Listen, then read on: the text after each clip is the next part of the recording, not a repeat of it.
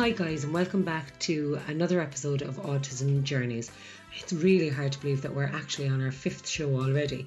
Our two guests tonight are Paul Isaacs, who is an autism advocate, speaker, trainer and author, and Valerie Sheehan, who is an early intervention therapist and the author of Tony the Turtle books. So I'd like to welcome our first guest, Paul Isaacs. Good evening, Paul. Good evening. Paul, thank you so much for coming on the show this evening. We're absolutely delighted to have you on here. Oh, you're very welcome. Paul, can I ask you a couple of questions? I suppose the first being, I note that you're an autistic trainer, a speaker, a consultant and a blogger. And I know that you've also co-authored several books. I know that you've co-authored Life Through a Kaleidoscope and Living Through the Haze. You've huge experience in the field of autism. I suppose I want our listeners to know, first of all, that you are, in fact, our very first guest that has a diagnosis of autism. Can I ask you, Paul, at what age were you diagnosed with autism? I was formally diagnosed with autism at the age of 24, so that was in 2010. So I didn't have, obviously, a formal diagnosis, so that meant I went through mainstream education and had no additional support, no sort of formal recognition of special educational needs, no psychologists, psychiatrists who specialise in autism. So it was very much a learning curve as I went along. So I was born in 1986. I was a premature baby. I was also difficult as at birth. My mum had, or both of us had, I suppose more accurately, a placental abruption, so that's to do with oxygen deprivation. Yeah. I was born through an emergency caesarean section, and obviously I was underdeveloped, had brain injury as a part of my autism, so I had a lot of obvious developmental delays, speech and language, motor coordination. I was severely autistic in terms of presentation in my infancy, and I didn't gain functional speech until about the ages of 7 or 8, and it was expressively of a 3-year-old. So it wasn't a trajectory in terms of Asperger's syndrome where I was speaking at an early age. I actually had many different blockages in terms of visual perception, which I know you're going to go on to in a minute, and language processing. So my mum initially thought I was deaf and blind. Okay. Physically, so organically, my eyes and ears were damaged. Of course, it was to do with how my brain was, or more accurately, wasn't perceiving visual and auditory information. Okay. So that gives you a bit of background on my development. Okay, can I ask you, Paul, you just said there that initially people thought that perhaps you were presenting as somebody that was blind and deaf. What kind of stuff did you have to go through? What kind of assessments? Was there any? I'm surprised to hear that when you were presenting so profoundly as a young person that you were 24 before you acquired your formal diagnosis. Was there any other assessments or any other checklists that were ticked off before ever this came about? Yeah, I mean, there's initially, sort of judgments made. So in terms of when I went to preschool, play school, that was before primary school, one of the teachers thought I had an attachment disorder because of the behaviours I was displaying. Okay. So she went down the road of assuming that my mother was somehow to blame for my behaviour. So if you look at that from obviously a surface perspective, if a child is withdrawn or if a child is not behaving like other children and there's no diagnosis, you can see why someone could leap to that conclusion that there's an attachment issue or there's potential abuse going on at home, which there wasn't. Yeah. However, it's ironic that in the 1950s and the 1960s, autism was thought to be the refrigerator mother theory. Yeah, refrigerator mother is a form of attachment disorder, and then in the 60s, people thought it was a form of psychosis, and then in the 70s and 80s, a form of mental retardation. Yeah. And then Asperger's came into the forefront in '94. Yeah. With the diagnostic manual listing it as a separate syndrome, and now it's a lot to do with sensory. So there's a lot of progress in what people thought autism wasn't. I had educational psychologists see me in 1993. Nothing really came of that. Okay. Went to CAMS in 1996 with clinical depression, childhood depression, but nothing came of that either. In fact, when I read my old notes from the old CAMS meetings, because I requested to have my medical documents a few years ago, again, they were sort of going down the attachment disorder route. They were thinking that the reason why I was behaving quote-unquote abnormally was because of some sort of environmental issue. Okay. So, yeah, a lot of different sort of perceptions and I suppose potential diagnoses were made before I was formally diagnosed with autism. Yeah, I suppose I'm listening, Paul, and I feel aghast. I'm listening and I'm flabbergasted at the thoughts that all of these theories and all of these ideas and attachment disorders and refrigeration mother immediately popped to mind in my head when you were speaking. All these theories that have been since completely and utterly realised that they're not right, and now suddenly, like, we're still looking at those kind of attitudes in the noughties and like in the 90s and in the noughties. I suppose I'm flabbergasted, but I'm very, very pleased to see that today that you've had a formal diagnosis and that life is very, very good and that it's very positive and that you've achieved so much as such a young man. Do you know? Can I ask you, Paul, with regards to your sensory processing difficulties and obviously language processing difficulties, really, are there any strategies that you found were beneficial for you growing up without a diagnosis that you perhaps think other people might benefit from hearing? I suppose, just as a sort of disclaimer, this is obviously going to be from a personal. Oh, absolutely! Absolutely. This is your opinion, and this is something that worked for you. That obviously it is just you that it worked for. But I suppose it'd be good for our listeners to hear. Certainly, yeah.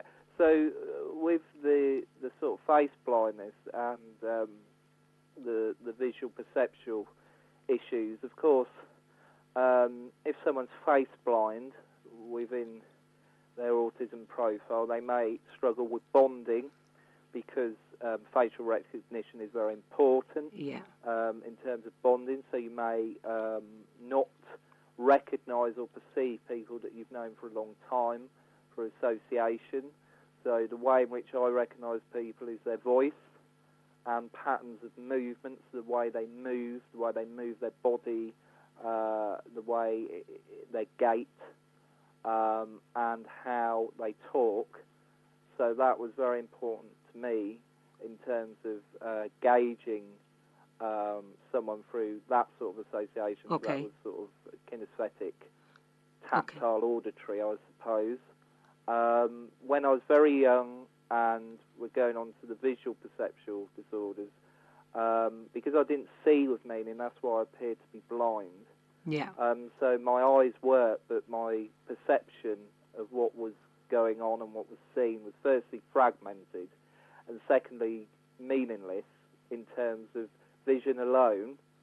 So I had to touch, sniff, tap, rub and sculpt my way through the world. So dependent in other words, I was externalising to internalise. Yeah. So my father was face, not in the sense of the word face, but I used to sculpt his face and that would give me the association that was my father. My mother was hair, because I've inherited her thick, curly hair, so I would gain association through tactile association because the visual perceptual disorders were so severe. That was the only way I was going to gain some association in terms of recognition and perception. So it's almost like a trade-off. If part of my brain isn't processing visuals properly, then I was using other sensory systems to actually get a sense of bonding and a sense of connection. Okay. Well, I'm actually fascinated. I suppose I'm going to move on, Paul, to the agnosia that you were talking about. I know you mentioned 3 words to me. You mentioned semolt agnosia, proto-agnosia, and semantic agnosia. Now, correct me if I'm wrong in my pronunciations. Do you want to talk a little bit about that in a little bit more detail? I suppose that semolt being object and proto. I mean, I've touched upon prosopagnosia. Yeah. And it has a high prevalence, a high overlap with autism. Agnosia means a perceptual loss. So, as you've gathered, the auditory or visual or any other organ, sensory organs are working, but the way in which the information is being interpreted isn't. Hence the word agnosia, which is loss of knowledge. So it's not a loss in cognitive skills, it's a perceptual loss.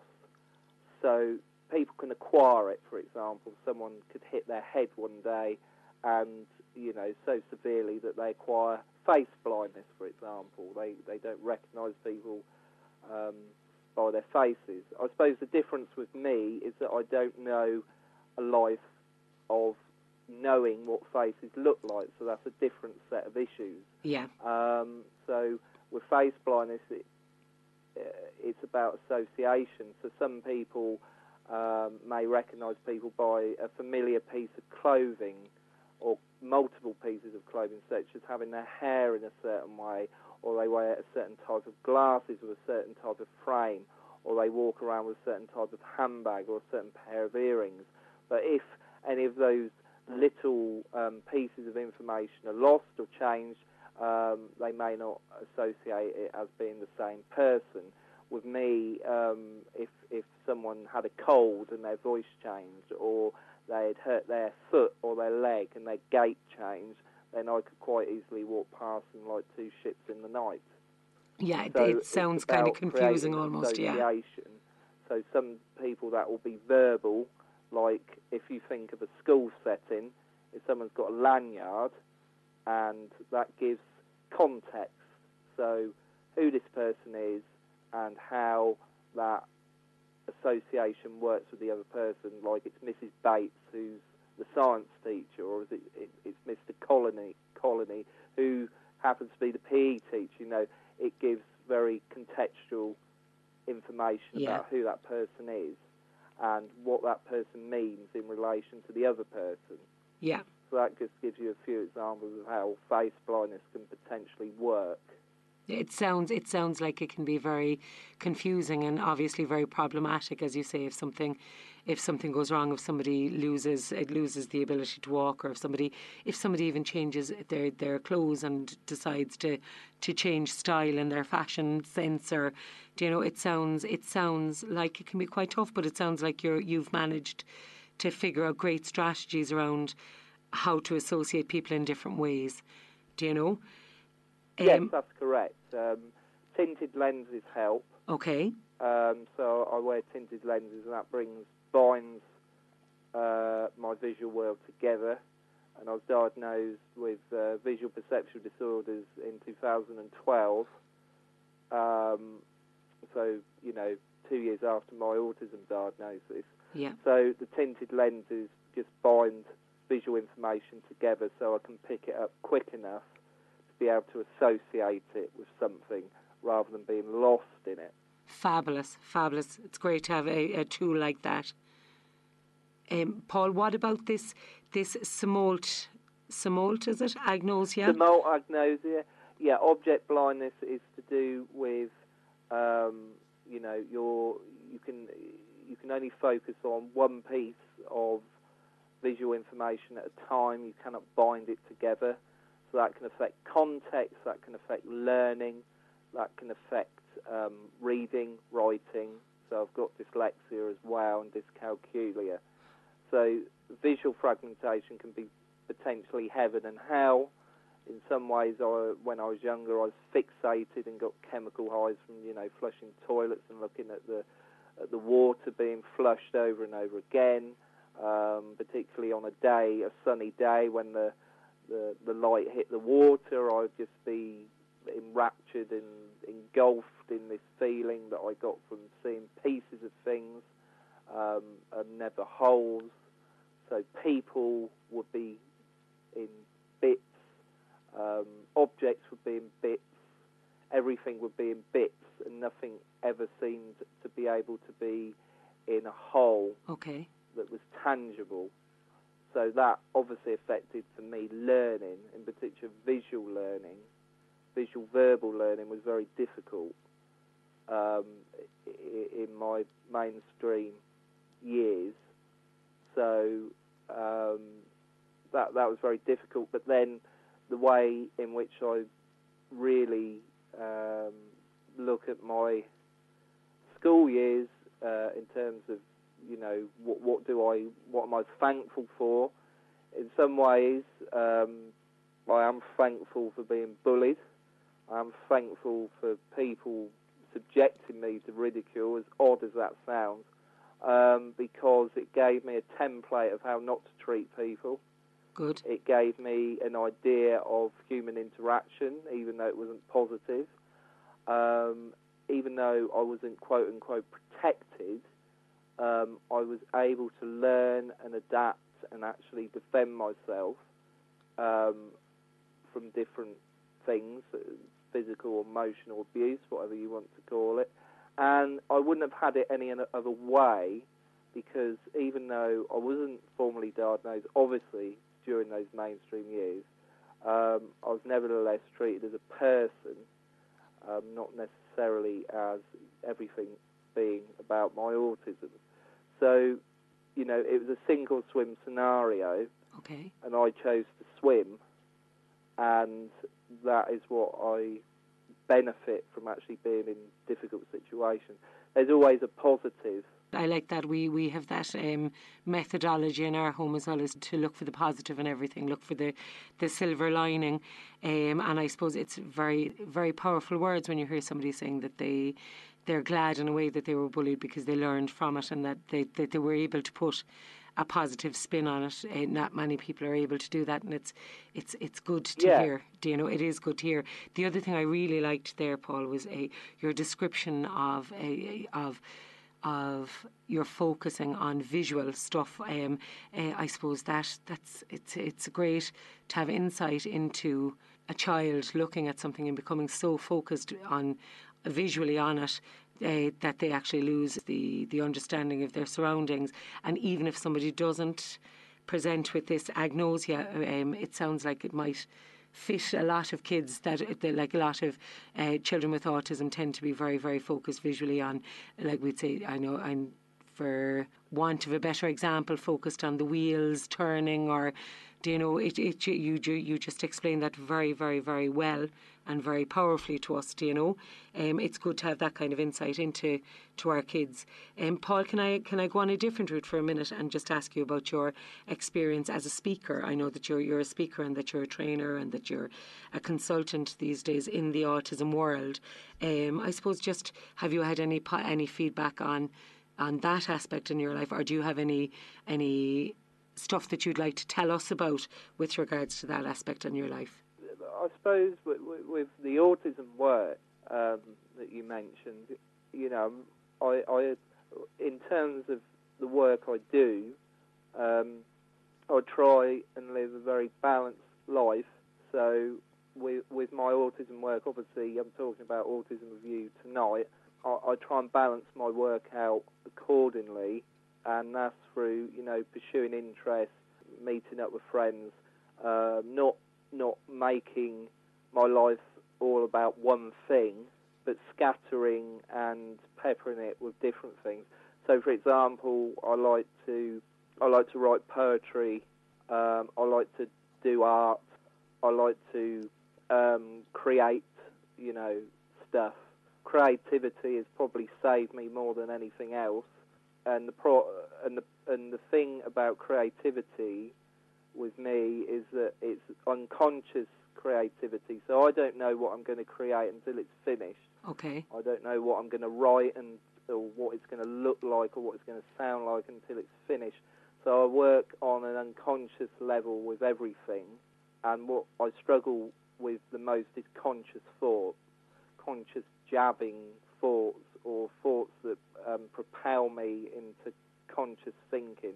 So a lot of what I do, a lot of the depth and introspection that comes from me, comes from just writing something and then reading it back and then understanding about myself, or doing a piece of art that is introspective and emotional and shows awareness. So Donna Williams, a famous autistic author, writer, painter, blogger, you name it, she talked about the system of sensing, which babies have, and babies pick up all this information but don't necessarily interpret it.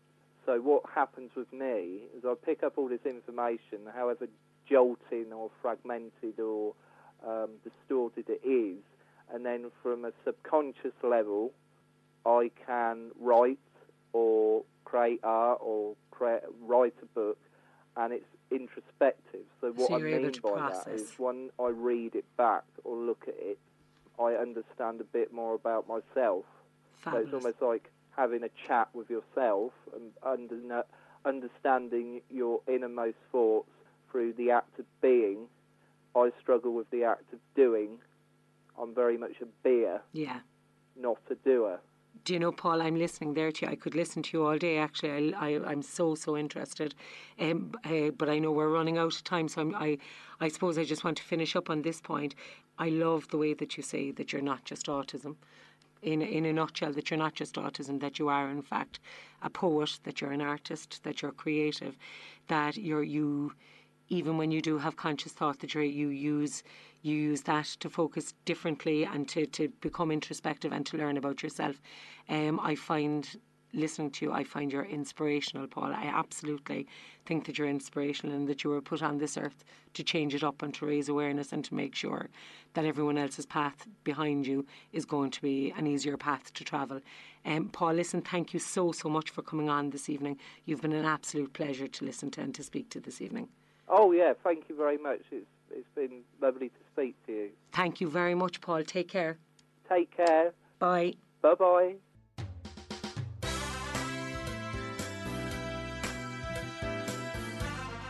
Now I'm absolutely delighted to welcome Valerie Sheehan to the show, the author of the Tony the Turtle books. Valerie, thanks so much for agreeing to come on the show with us tonight. Thanks, Sharon. Thank you for having me. Valerie, we may as well get right started into it.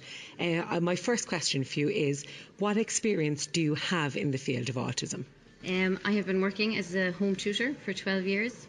I worked as a SNA for 5 years in Cope Foundation, and while working there I went back to college and I did a Montessori degree, and this sparked my interest in autism. So once I got my degree, I decided to go out for a year as a tutor, and here I am 12 years later. Fantastic. Can I ask you, Valerie, have you worked with many children on the autism spectrum over the years, or have you had a smaller number of more regular children? I've worked with 2 to 3 children every year. Fabulous. For the 12 years. Fabulous. And with a varying level of ability, or? All different levels of ability, but all early intervention. All the kids I've worked with have been under 6. Now, Val, can I ask you, I know I met you many years ago and you were absolutely fabulous in your role as a home tutor. Thank you. I'm just wondering, what was your motivation to veer off and write some books for children with autism? Because I didn't think there was enough resources available for families. Okay. And spending 20 hours a week with family, you get to know them really well, you become part of the furniture. So I just wanted to find a way to help not only the family I was with, but other families as well. That makes absolute sense, I suppose, to generalise those resources and make them available to everybody. Yeah. Yeah. I remember speaking to a parent one time, and I was recommending books for her to read in the evening. Okay. And she said to me, by the time he actually goes to sleep, reading about autism is the last thing she wants to do. Okay.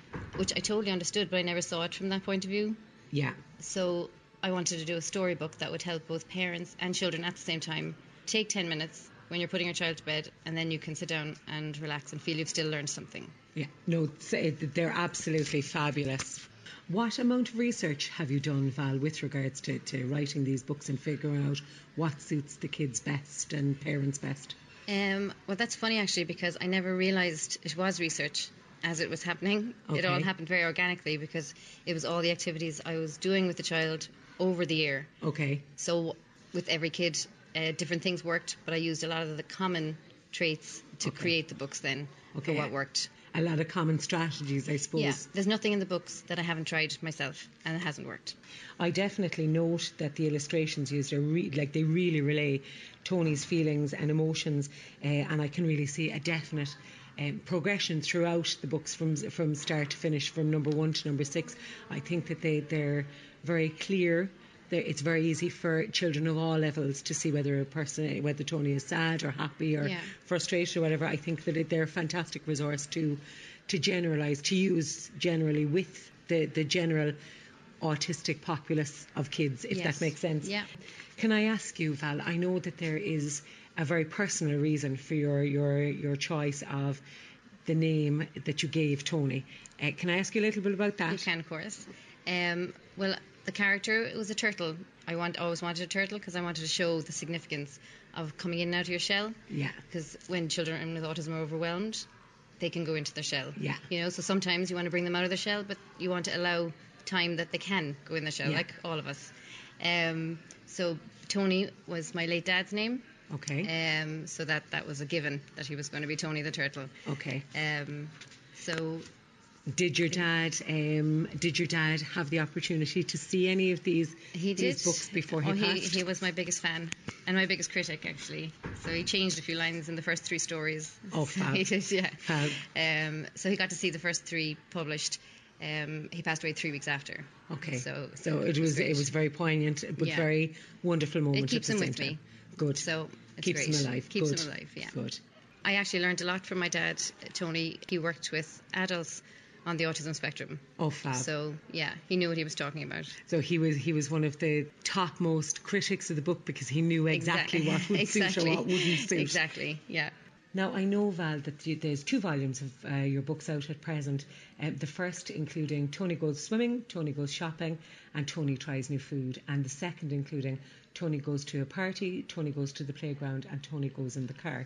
I suppose I actually really, really like this series of books. I find that they're very, very good for highlighting areas of difficulty right across the autism spectrum, and indeed just across childhood in general, I suppose. Thank you. I'm looking there, there's one page actually that kind of jumped out at me when I was reading through them. It's a line from Tony Goes to a Party. It's the candles are lit, it's time for some cake. Tony goes into his shell for a quiet break. He stays in there while they sing the song. He comes out when it's done. It doesn't take long. I absolutely love it. I love the fact that it kind of highlights that it's okay for the child to retreat and to go into his shell, and that when that kind of sensory stuff is over with, that he can come back out again. Exactly. That's inspired by a little boy I worked with, because he hated at school. We used to go to preschool. If anyone sang happy birthday, we'd leave the room. You know, and there was no problem with it. Yeah. But it was just, he just didn't like the singing, came straight back in for cake and everything, but he just didn't like the singing. And I suppose if nothing else as well, Val, not only does it give people knowledge about it, not only does it highlight, I suppose, that a child can have a sensory issue around noise and all that kind of a crack, but actually it normalises the fact that the child might need to take some time out, and that it's not a big deal. It's not a big deal at all. And that's the whole idea behind Tony, especially if they're reading them in schools, that Tony does it, so it's not a big deal. Exactly. He just sees things differently. Exactly. Yeah. No, I really like the way that everything is just so clear cut, and that there is no room for judging a child based on something that they have no choice but to do. Do you know? Val, who is your target audience for these books? Like I mentioned earlier, it was The books are written for parents. Okay. That's where the whole idea came from. It was a resource for parents, but written as a children's book. Okay. So I want parents to learn from them. Every sentence in the book has a message or a lesson or a helpful tip. That's the plan. Right. Can you highlight one of those for me? Okay, so in Tony Goes Swimming, so they're going home after the swimming. So it says, now they're all packed up in the car. Mum says, Tony, you are a star. Don't say that, Mum. It's a lie. I don't live up in the sky. Fab. So that, again, now would be showing parents about the literal thinking. You know, he doesn't live up in the sky. Yeah. So, whereas, you know, you could say a comment so easily, like, you know, it's easy as a piece of cake. Yeah. What does a piece of cake mean? Yeah. So things like that. Yeah. Pull up your socks, those kind of idioms. What do you mean pull up my socks? Yeah, not wearing any socks. Yeah, exactly. Yeah. Now, Val, I know that you've had another great accolade around these books. I know that you were on the infamous Late Late Toy Show 2 years ago, is that right? 2 years ago, yeah, that was a great accolade, like you put. I was thrilled. I got an email the day before, and now I had hounded them, to be fair, but I had got an email to say the books had been chosen for the show, but due to it being live TV, there was no guarantee. Okay. So I didn't want to make a big fuss then because there was no guarantee. Okay. So just myself and my best friend and family, we watched it and jumped around then when they came on the screen. Sure enough. And another thing actually I want to ask you about is I know that you're a big fan of Temple Grandin. I know that I met you recently at the Temple Grandin talk amazing. on the Monday evening. And I believe that you actually received an email from her, something that most people would love to get. I think that's my biggest highlight since I started this journey. Okay. So I got the books into her hands through 6 degrees of separation, really. Okay. Someone who knew someone who lived in Colorado who got them to her. And she just sent me an email, and the one line said, Dear Valerie, I believe your books will help children on the autism spectrum. Temple Grandin. Oh, wow. Yeah. Well, so in very typical Temple Grandin style. One sentence, but it was enough for me. Fabulous. Oh, wow.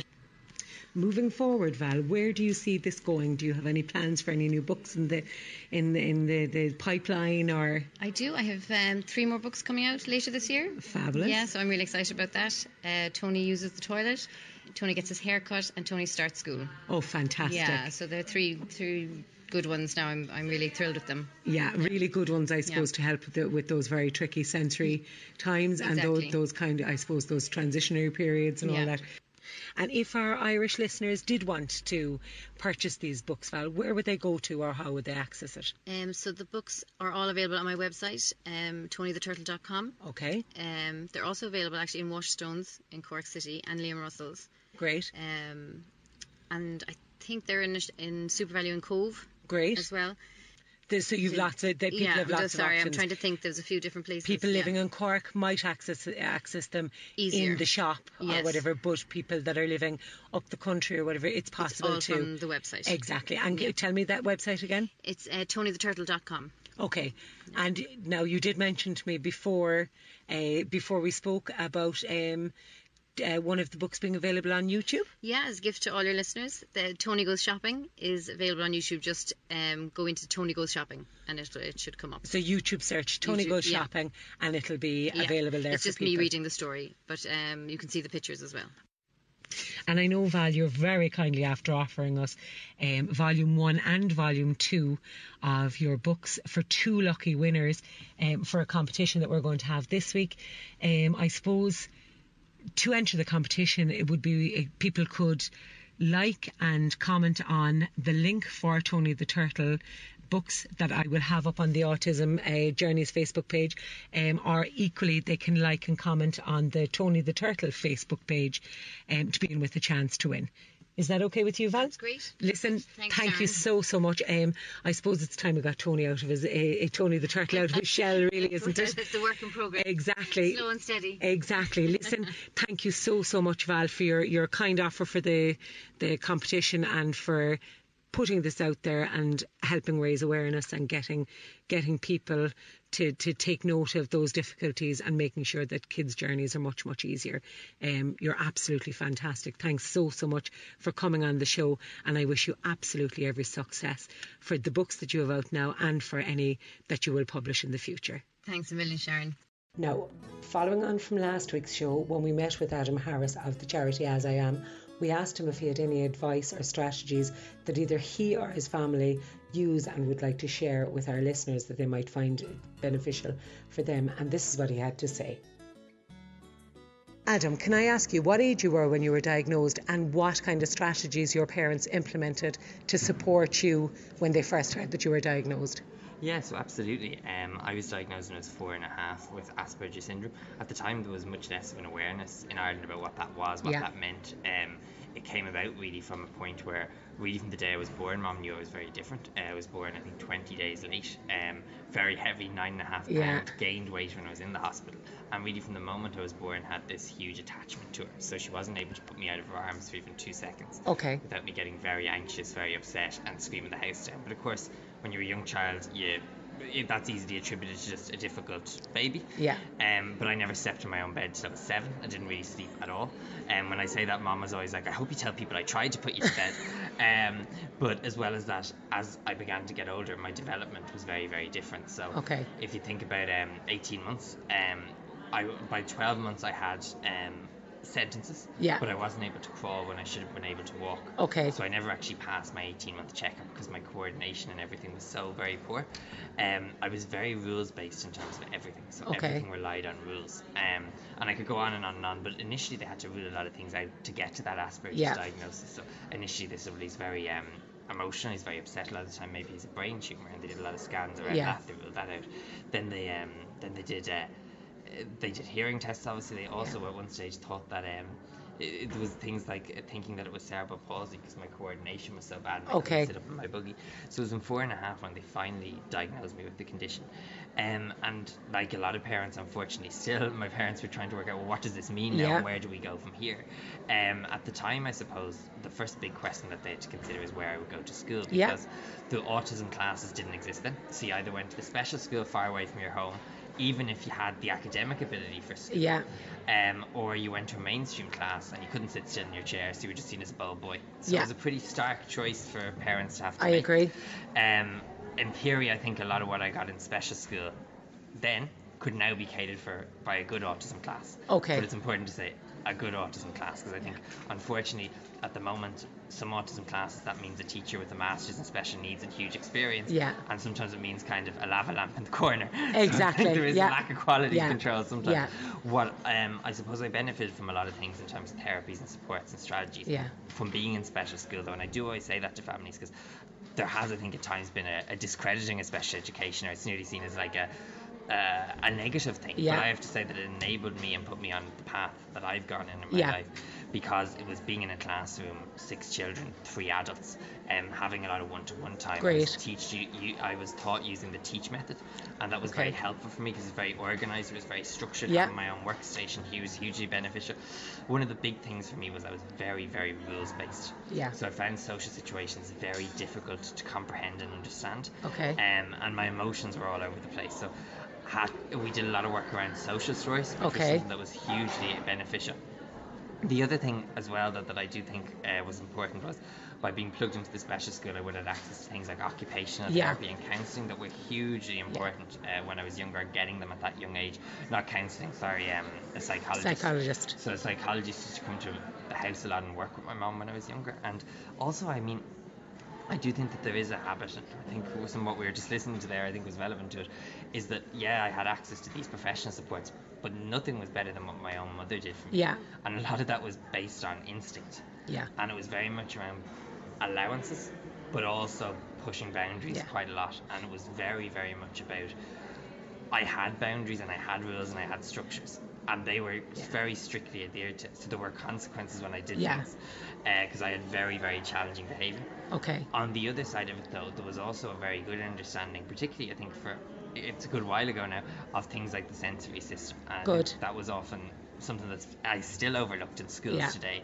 So for example, one of the things I often think about is, we couldn't go to restaurants when it was busy. because the noise would all hit me at once. Yeah. Or if someone opened a packet of crisps in our house, the smell was too much for me and I couldn't deal with that. One of the things Mom taught me to do that I still do today is to cancel out smells and stuff that I don't like using smells that I do like. Yeah. So I remember back in the day, there used to be these tubes of M&Ms you could buy that would sit on the shop counter. And it's a bit of a weird thing to know, but they retained the smell of M&Ms long after they were gone. So it's probably good I don't still do this exact thing. I used to carry it in my pocket and open it and I'd smell it, and that nice smell would cancel out a negative smell. Good. Today, if I'm on a train, I still don't like it, but it makes it more manageable. Today, if I'm on a train, I have aftershave, and if someone sits down and opens it, I can put it on my sleeve and no one knows, so I can put it on a scarf. Yeah. You can even, I bought recently, there's a website called Stimtastic, which is really recommended. It's kind of socially cool ways to stim. They have these little necklaces with a little vial, and there's vanilla in it. And again, you can very discreetly smell it and get that relief. I suppose for you, so Adam, realistically, the biggest help was having somebody that completely understood you and your individuality, really. Exactly, and I think it was a journey as well, and I think that's important. So I know one of the things my mom would always talk about would be meltdowns, for example. So back at the start, I would have had a lot of meltdowns, and she would have approached them like she would have approached a temper tantrum, or like how she would have approached any child being upset. Yeah. Whereas she learned with time, for example, that when I was stressed, that my mind was already overactive, so I needed those. She shouldn't try and reason with me then. She should try to talk to me. That I actually had to have a place I could go to get away. I couldn't be forced into the middle of a situation. I could, but equally, and I think this is the balance, I couldn't be forced into situations, and I needed to have my space. But equally, I couldn't control the general situation. So good. Again, to come back to the crisps example, when at the start, Mom wouldn't let my siblings eat them in the house. Okay. By a couple of years down the road, if someone was eating, I had to be able to get away. Yeah. But I couldn't stop them from doing that. She allowed you to control your own self rather than the entire environment. Which is what I was doing initially. Yeah. So yeah, I do think that's true. The other thing that I do think is relevant in terms of a strategy, because it's the question I get asked most when I'm out and about, is that my parents also were very open from the word go in explaining to other people. Okay. And explaining to other people what they could do. I know sometimes there's a fear of labelling, and there's a fear of other people's perception. Judgment, I suppose. But if you actively go out and give the right information, it can be really, really positive. Yeah. And I know even people ask me, when did you find out you had Asperger's? And it was just when we always openly talked about it. And for me, what that meant was it was always a reference point, and it made me a lot more resilient to things like, say, if I was ever going to be bullied or something as I grew older as well. Adam, as a young man of 22, what kind of strategies do you use today that you find are beneficial and that are also socially appropriate, I suppose? Yeah, I think one of the things about it is, as you get older, it's like, I sometimes use like learning to cycle a bike, and after the problems don't go away, but you get your balance. Yeah. And sometimes you even learn to almost subconsciously do things to better. The way someone explained to me once is to create your life and curate the things that are negative and are positive about it. I do a lot of talks aimed at the 16 plus age group, and that whole bit around transitioning from education to the adult world. I think one of the things that's kind of funny at the moment is that in the education system still, we still, to a certain degree, actively discourage people with autism from being themselves and regulating themselves, and the things that can be so positive we discourage. So a classic example is, I find it very hard to sit still, and if I'm sitting on a chair in my office and my mind is very busy, without even realising, I get up and I run around the room, so I stim quite a lot. How I sit on my office chair, and your viewers won't be able to see this, is I kneel with my legs underneath me. Yeah. Because that pressure helps me to sit still for longer. Every once in a while my legs go dead, but generally it helps me to sit for longer because of that pressure. Now in school, loads of times it's just, you can't sit like that, that you will never get a job like that, it's a negative thing. The reality is, I have a job and I do that, and it's something that's very much needed. I think we really need to, much earlier on, encourage people to identify ways that help them to regulate, and to do that. In my office, if you come into it, there's a trampoline in the room, so if I have lots of energy, I can just gently bounce on it, and that will remove. I still stim a huge amount, and that's part of my day when I go between meetings, and it's a positive thing because it helps me get back into the zone. To regulate yourself and be ready to go into the next. You've seen before when I give talks, I take my shoes off because I like the feel of the carpet underneath me, and I often raise my leg so that one leg is sitting above my kneecap. That's right. It looks a bit like yoga, and it's very, very comfortable. Exercise is a really big thing for me in terms of managing anxiety. People sometimes ask me, how do you manage anxiety? The answer is I don't really, but it's a positive thing that I can do. I was mentioning earlier that one of the things I do is around smells, is I can cancel out smells I like with ones I dislike with ones I like. In terms of sensory. On a night out, I have to take sensory breaks where I come in and out of a nightclub or a bar, because it helps me to get away for a while and come back. Would you use things like noise cancelling headphones? And I have on occasion used, like, for example, I went to New York for work, and now not an autism crazy, I use the little earplugs, because it just takes the edge off the sound. Or at Christmas, maybe in town, I would use those as well, just when it's particularly packed and there's a lot going on. I don't use them on a day-to-day basis. What other things do I do? Again, another interesting thing, because I think it is a strategy, is how you... I remember I had a brilliant resource teacher in secondary school, and one of the things we discussed was for a long time when I was a teenager, I didn't want to talk about having autism, which would come as a surprise to a lot of people, because I have no problem. It's normal teenage behaviour, and I think a lot of people, so coming from a family where we always talked about autism, to suddenly it being the A word and it being the thing I didn't want to discuss. So I mean, from my perspective, one of the things that I had to come to terms with was actually accepting my own diagnosis and accepting the fact that I had to do some things differently, and that in itself was a big important step, which my resource teacher helped me to do, because the night I would have actually told my friends, for example, that I had Asperger's, would have been the night that I went on the Late Late Show. When I was about 18, because at that stage I could even go into a room and talk about it, but actually talking about it one-to-one was very difficult. Telling my friends was such a positive experience, because it means some of the things I do are better understood, and it's also started a conversation. I think it makes me be comfortable just being who I am. How I made friends, and this is something that I do think is, again, another strategy. Definitely. I was always very extrovert, but I wasn't very good with people my own age, because I don't have a lot in common with people my own age. But how I got more comfortable doing that was actually through interests. So a big positive for me, and it isn't a positive for everyone, was we had a well-structured transition year program in my school, and doing things like mini company. I like projects. I get my teeth into those things. I was getting to know people without realizing I was doing it. So I was doing the project, but at the same time I was going closer to a group of friends. And that was a really important turning point, because what I even sometimes think now is, if I was actually to stop and go through a list of my friends, really they are still actually very different from me. And how I've actually been able to get comfortable and come out going is through that shared interest and breaking down barriers that way. Good. I have to say that Adam was an absolutely capable and articulate young man. He was an absolute pleasure to interview, and I hope to have the opportunity to interview him again in the future. Now, thanks again to Paul Isaacs and to Valerie Sheehan for coming on the show tonight. One final piece of information I suppose to share is that I'm absolutely so excited to announce that next week's guests are none other than Rosie King of the TED Talk, How Autism Freed Me to Be Myself, and her mother, Sharon King. To hear them share their perspectives, tune in next time, guys, and thanks for listening.